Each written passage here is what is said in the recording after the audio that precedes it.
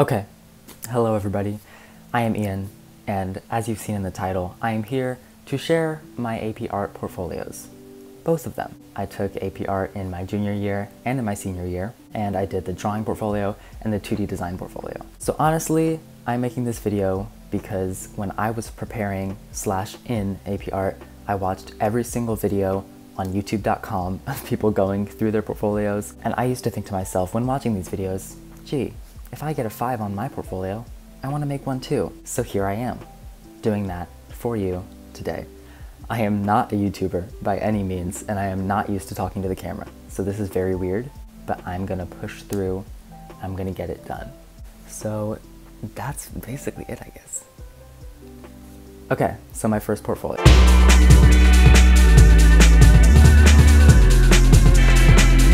So in my junior year, I took AP Art, I did the drawing portfolio. This was in the 2019 to 2020 school year. If you watch any videos of people's portfolios from before this school year, it's probably a little different. During my school year was the first year that there were changes. They completely axed the breadth, they upped the concentration to 15 pieces, and they renamed it Sustained Investigation, and then they renamed the 5 quality pieces to Selected Works. And so this portfolio of 15 to 20 pieces is what we were all working towards during the school year.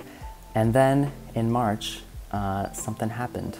A little known thing, kind of like this weird virus started getting spread. You may not have heard of it. Don't be afraid of Cornova.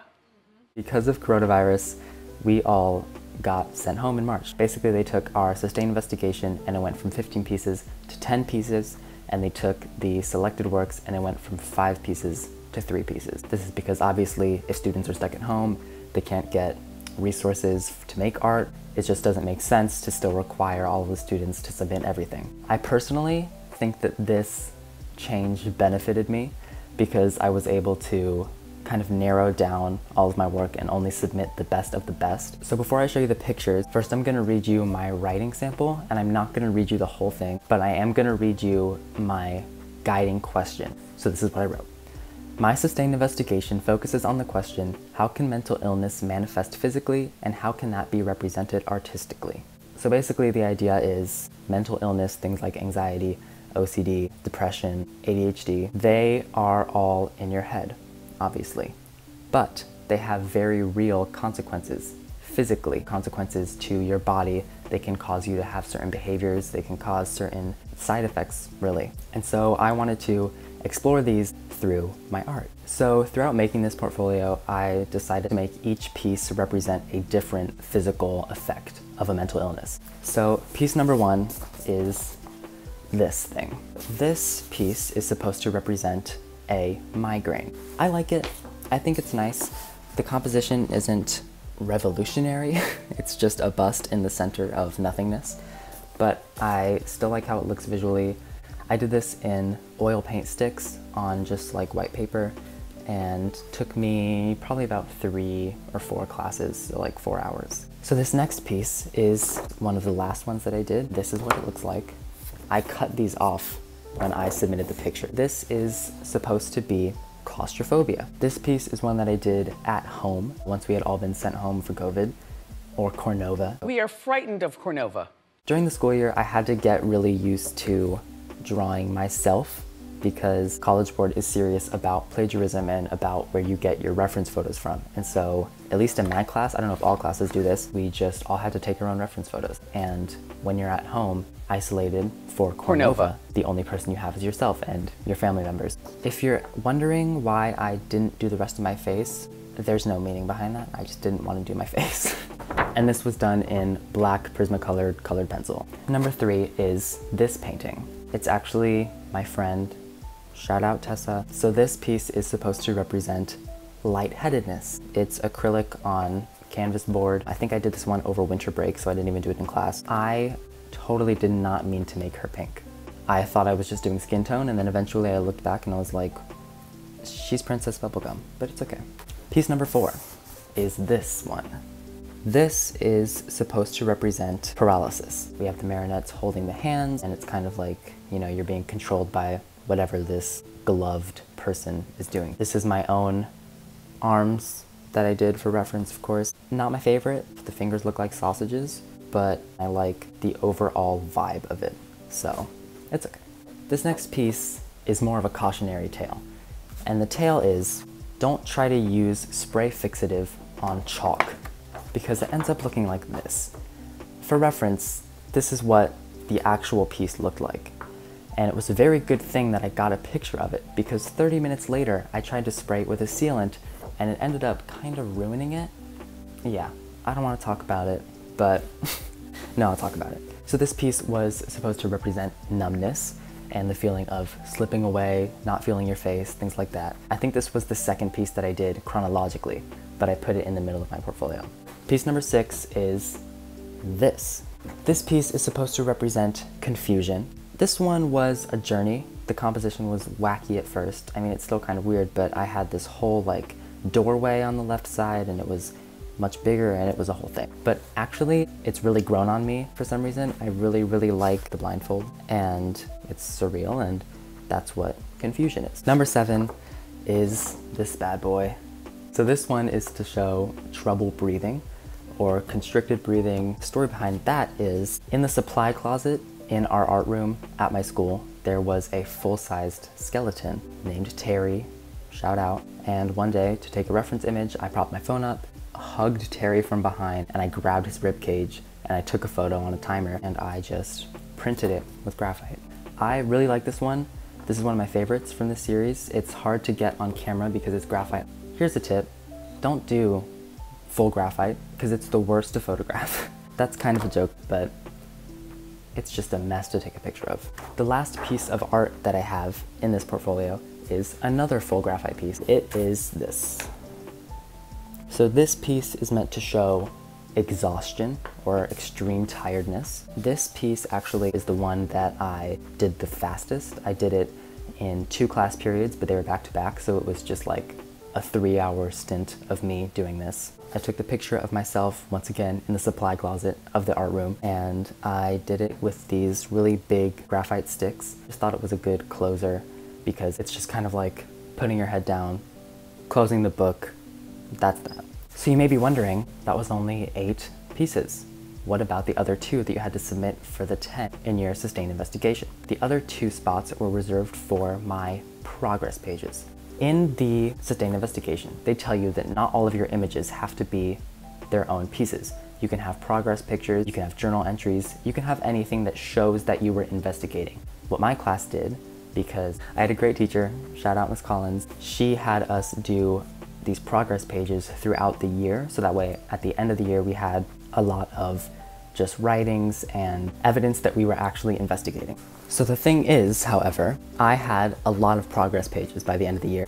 So what I ended up doing was taking 8 progress pages, putting them into groups of 4, and then putting those pictures in my investigation. So this is the first investigative journal. You can kind of see I like glued stuff in, I taped stuff in, I wrote stuff out, and this was just the beginning. So I wrote down what I was doing for my sustained investigation, how I was going to do it. This is another one.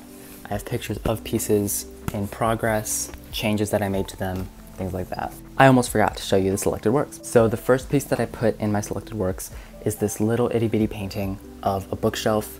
I took this picture at a thrift store and then I painted it with acrylic on a board. Not much to say, it's just a still life. The second piece is from my sustained investigation and it's the ribcage. I just really love this piece. I think that it was a good piece to include. The third piece that I put in my selected works is the last piece that I did at all for this portfolio, and it is this eyeball.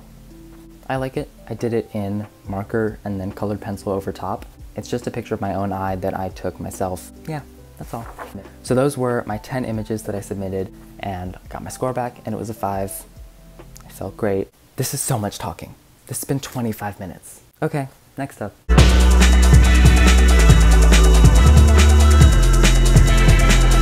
Okay, so now we're on to portfolio number 2. In general, I think that doing APR a second time was easier than the first time. Having already gotten a 5, I felt like I kind of knew what they wanted and I had like a template to just fill in again, but this time with new art. However, I will say it was completely different doing art from home and during COVID because my inspiration was much lower. So I was kind of just doing whatever I wanted to. So this year, they didn't reduce the number of pieces. We all knew what we were getting into. Cornova was still happening. So I still had to submit 15 pictures for my sustained investigation and 5 for the selected works. One important thing to remember is that I didn't have to mail in any of these pieces for both years. But in the future, you may have to submit things in person. So now, like I did with the first one, I'm going to read you my guiding question.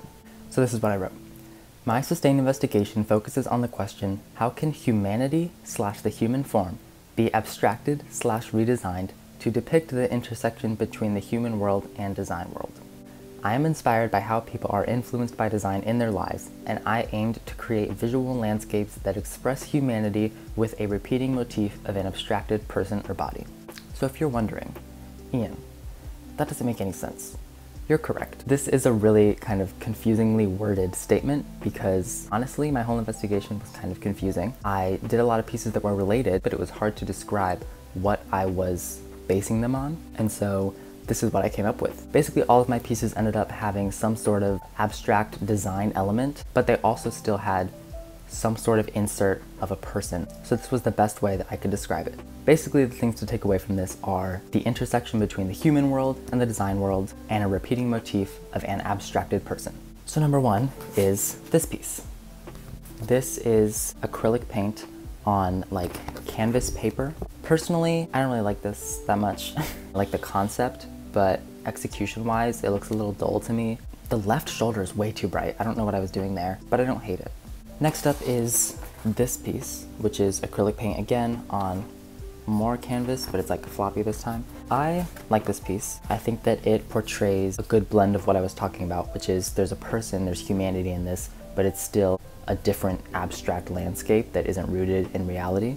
And yeah, overall I think it's fine. I'm trying to go quicker because this is taking so long. So number 3 is actually still in my sketchbook, and it is this. I did this with marker and then I outlined with color pencil over top.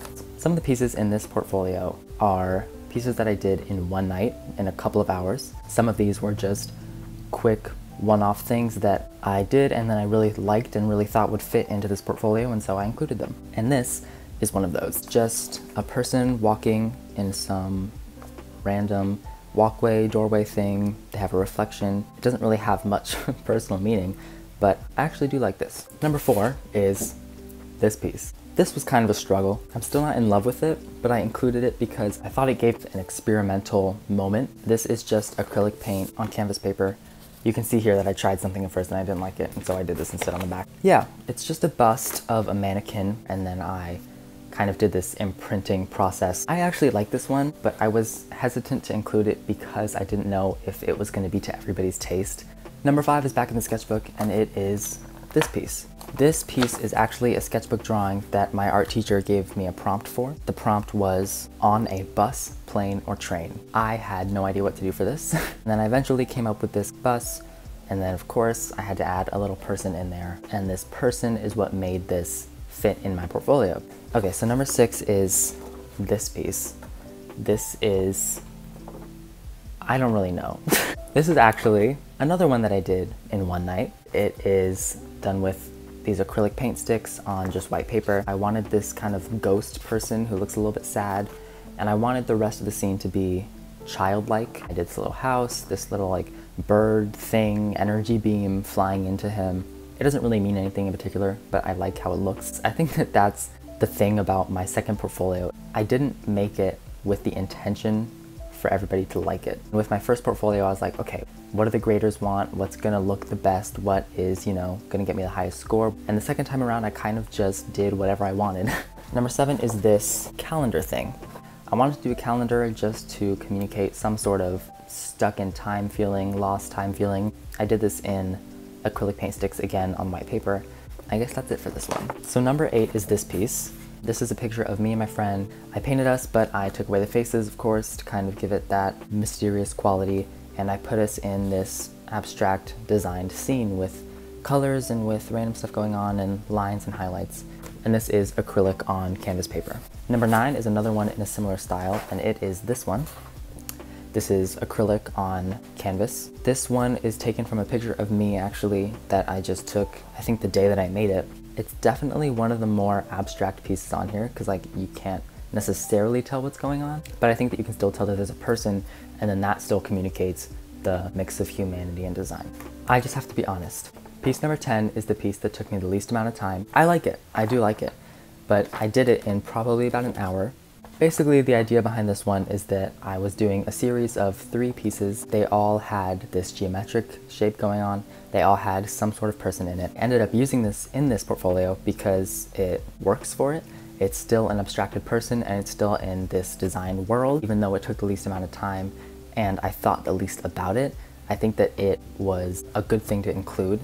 Okay, so number 11 is actually hanging on my wall right now, so I'm not gonna take it down to show you. I'll just put the picture up. This piece is one that I really like. I just put some legs up in here and I put some shapes behind it and I called it a day, but I actually really like it and I think that the simplicity is a strength about it. This was acrylic on canvas and it's the size of this, so there's that much. So this is the last actual art piece in my sustained investigation. The last 3 images I included were progress pages like with my first one. There's some paper on it because it is delicate. It is this piece. So this is white charcoal and white chalk on black paper. I really like this one. I actually used this design in an older piece, this right here, and I kind of reworked it into what this is now. So now for the last 3 images, these were my progress pages. I have to say, for my progress pages the second time around, I did a lot less work than my first time around, and I think it paid off the same, so it was much less stressful. The first one that I included was this inspiration piece. It's just what inspires me, how it inspires me, and why it inspires me. I added some pictures of like artists that kind of inspired me through the process. The next one I did was an investigation check-in, so this was kind of the halfway through point where I talk again about how my investigation's going, and I included pieces that I had already completed, and I added a little number 10 because I had done 10 pieces up to that point. And then the last one is the findings, so the conclusion. I talked about how it was to finish the investigation, and I added more pictures of finished pieces, and that was that. So that is the whole second sustained investigation. And now, lastly, I'm going to show you my selected works. And I used 2 pieces from my sustained investigation in my selected works. The first one is the isometric black and white person in the room one. And then the second one is the legs that are up on my wall right now. I thought that they showed the widest range of my 2D skills from my sustained investigation. The next piece that I included in my selected works is a realism piece. So I did these sugar wafers. This was actually for the other art class that I was taking at the same time, but I figured that it would be good to include. This is colored pencil on gray paper, and it took me forever, and I really like this one. The fourth one that I put in my selected works is this piece that I did specifically for them. It is this. It's kind of this like lava lamp, colorful, saturated shape thing. This was just kind of to show them a fully abstract piece. Not much to say, otherwise I like it. I think it's pretty. So the last piece that I will be showing you today is the last piece in my selected works, and it is this. Once again, this is in full graphite. This was another piece that I did for the other art class that I was taking at the time. The concept was shattered, and I did this face man being shattered in 3 different directions. I personally really love this one, so yeah.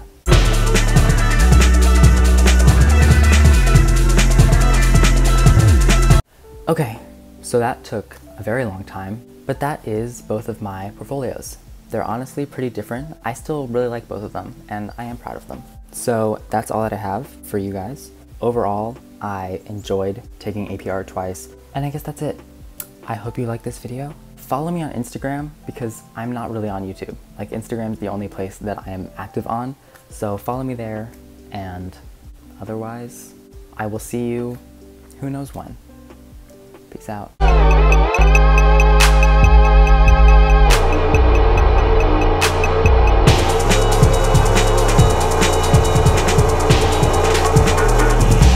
We are here, out in the field.